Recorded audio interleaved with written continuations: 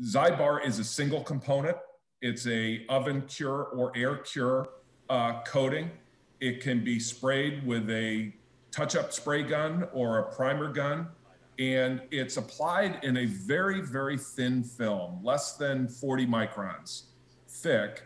And what the product does effectively is it eliminates or reduces the ability of the metal substrate to absorb heat. And if you think about heat, heat is the absolute enemy of speed, right? So our product coats that metal.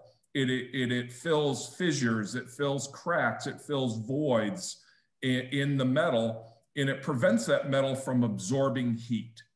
What happens when metal absorbs heat? It radiates that heat in both directions.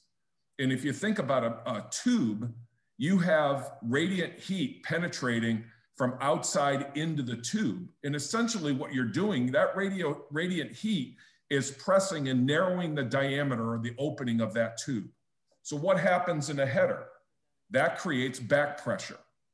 And when back pressure occurs, that's negative for speed. Our product is really, really good at dissipating heat in the metal substrate.